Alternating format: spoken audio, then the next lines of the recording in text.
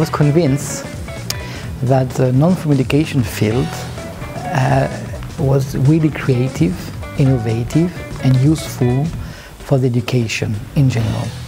And I wanted to have a shop window to show it, to promote it and to make all other people benefiting of it. This was the main idea behind. And then was the first tool fair.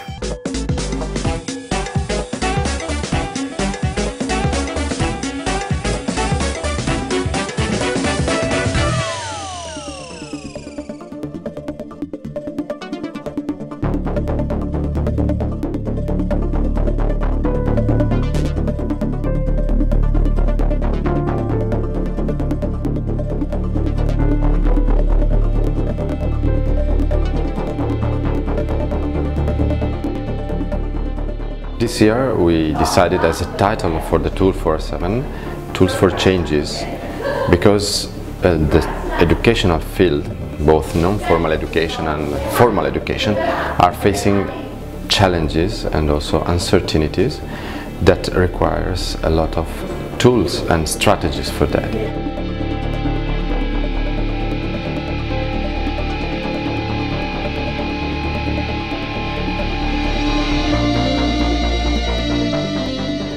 So we have to be very focused, we have to create new tools, but overall we have to be strategic in these challenges that are waiting for us.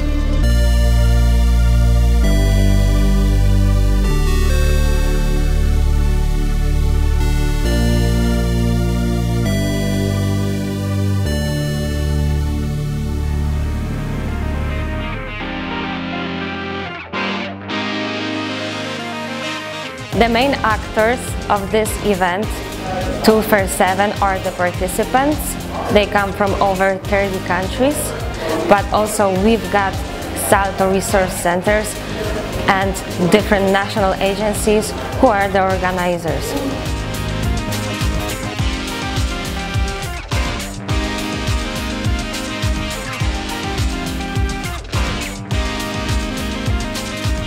In my daily life, I'm a youth coordinator for Red Cross, and I help our volunteers to make youth actions, campaigns, clubs and many kinds of things.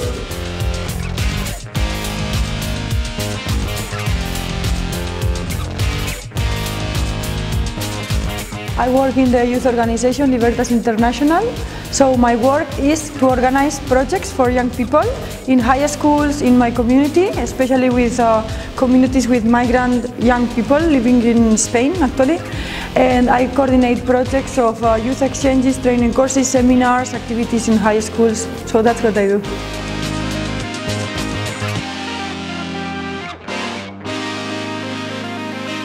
And in daily life I'm leading a project for high school students, and we're having 2 Polish girls in our project who are volunteering, and we prepare high school students for their, let's say, for the labor market.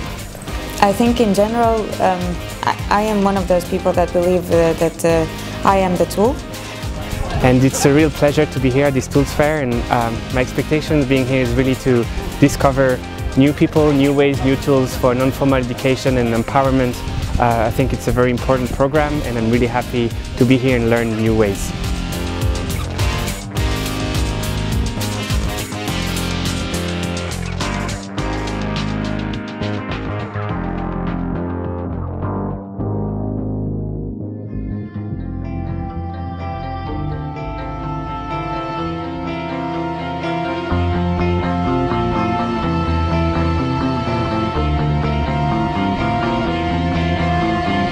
In a workshop called The Media is for Us, and we were discussing how to put media in the use of youth work, so that we wouldn't allow media to use us, but instead use the media for the good of us. Today we've had this open space tools technology, and I've had the most enjoyment from those two things that I went to there. One was about how do you use your body in expression and getting in contact with other people, which was a very emotional workshop and very funny and great. Yeah. Really helped people to communicate with each other.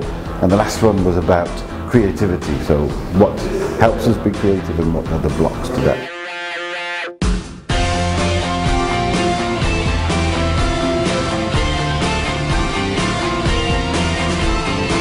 I was about the monologue at the moment because it was just the activity I came from, and it was great because we practiced the idea how to speak with how the other people speak about what you have in your mind.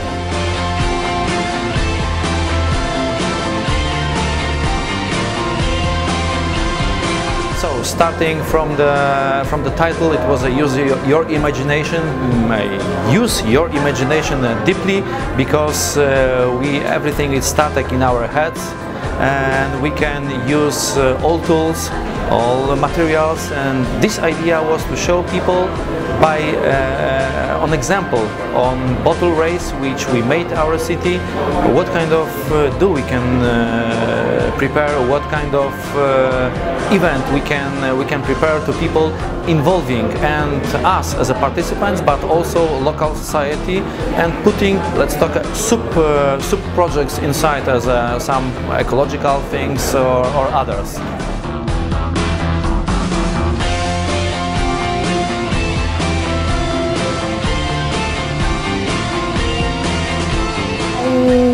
I really don't have a top 3 or top 5 or top 10.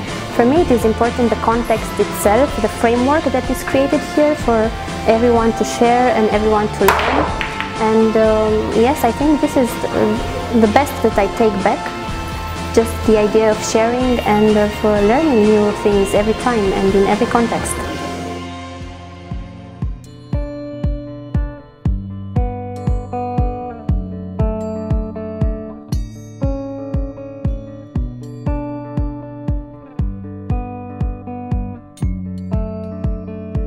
The tool that really facilitates the learning, and as trainers in Euromed, we need the tool is our basement, it's our arms.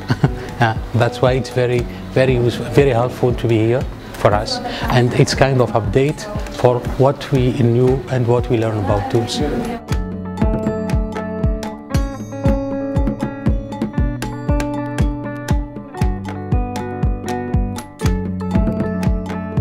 I will use it for sure in workshops for youngsters, and in a formal and non-formal way, and mainly outdoor activities, which we do. That's a very interesting question. I think because those things you may do everywhere and anytime when you have somebody to assist.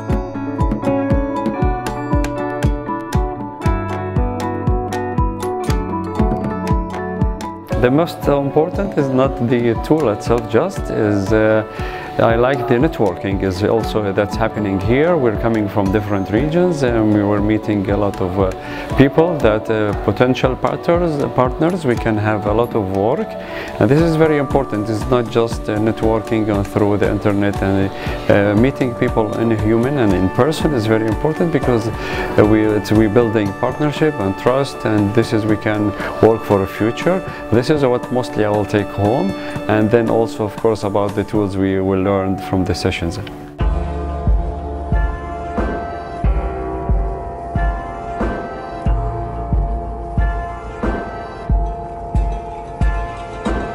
We are working for creating the future of education altogether.